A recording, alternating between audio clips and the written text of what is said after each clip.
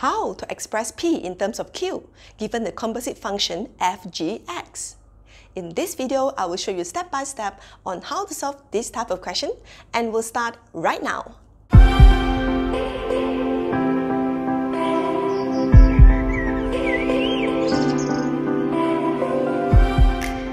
Hello everyone, my name is Shirley and welcome back to my channel. If this is your first time here and you would like to improve in your Addmaths skills, start now by subscribing and clicking the bell so that you don't miss anything. Let's take a look at the first question.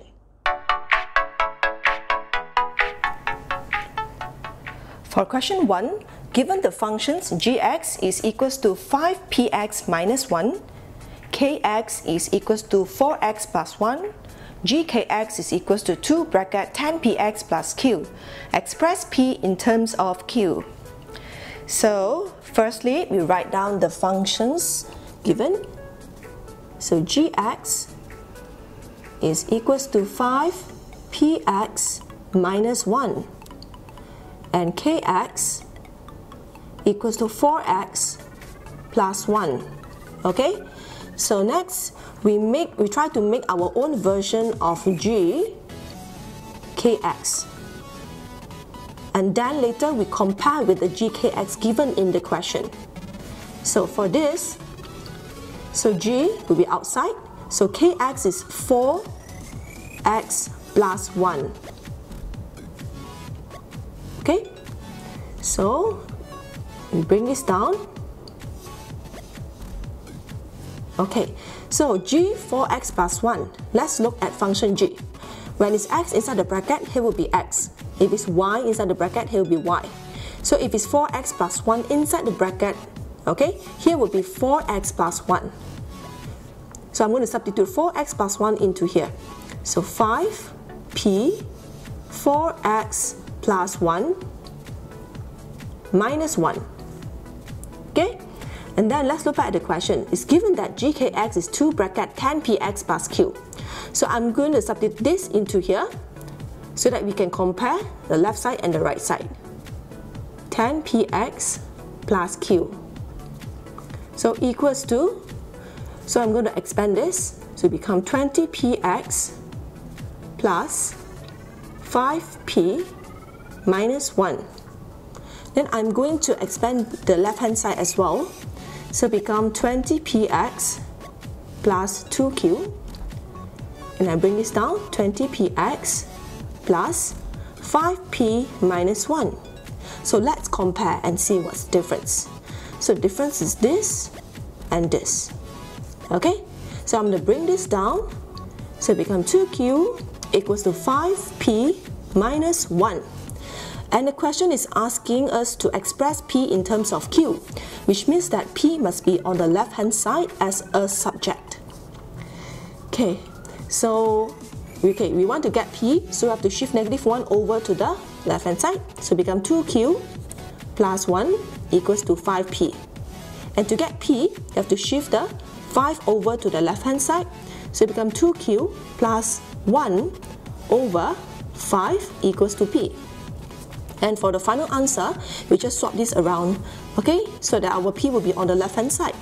So p is equals to 2q plus 1 over 5.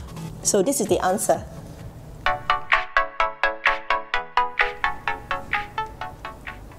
For question 2, given the functions fx is equals to negative 3px plus 1, gx is equals to 3x minus 4, and fgx is equals to negative 9px plus 3q.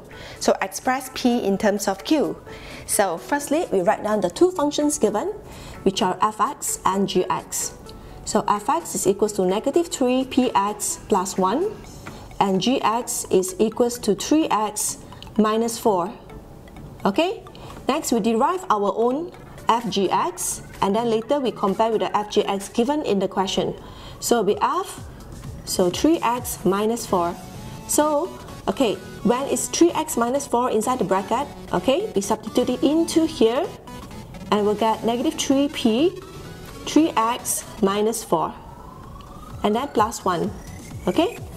And then for here, we substitute this given function of f(g)(x) into here. Then later we can compare the left hand side and the right hand side. Okay, so negative 9px plus 3q.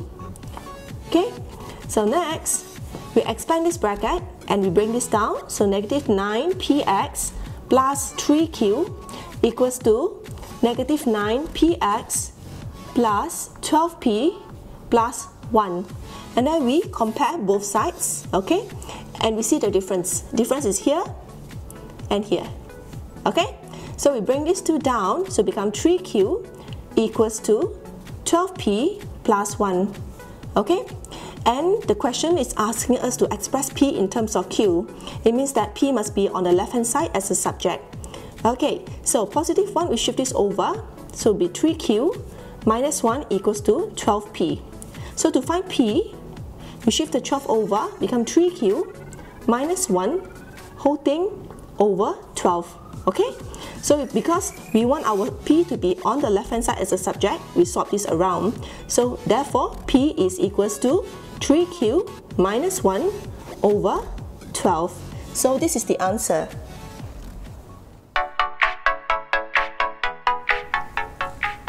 For question 3, given the functions mx is equals to ax minus 5, nx is equals to 7 minus 3x, mnx is equals to negative 3ax minus 4b, express b in terms of a. So first of all, we write down the two functions given, which are mx, ax minus 5, and nx is equals to 7 minus 3x. Okay, next we derive our own m and x, and then later we compare with the m and x given in the question. So equals to m, and nx is 7 minus 3x.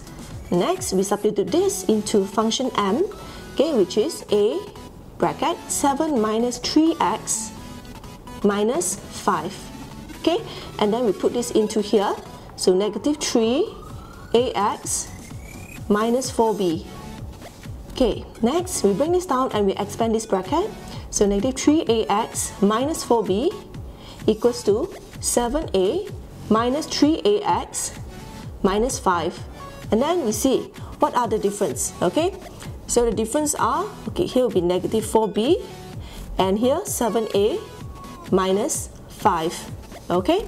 And they want us to express our answer b in terms of a, which means b must be the subject on the left. So it will be b equals to 7a minus 5 over negative 4. Okay, normally our answers are, we have to bring up the negative sign to the numerator. So b equals to negative 7a minus 5 over 4. Okay, and then we have to solve this. So it'll be negative 7a plus 5 over 4. And our final answer, okay, we have to start our term with positive. So 5 minus 7a over 4. Okay, so this is the final answer. Well, that's all for now. Do you understand what you have learned from this video today? Let me know in the comments below. If you find this video useful, hit that like button and don't forget to subscribe to my new videos every single week. Thanks so much for watching, and I hope you guys will keep on learning, keep on practicing, and keep on watching my videos, and I hope to see you guys in the next video. Bye!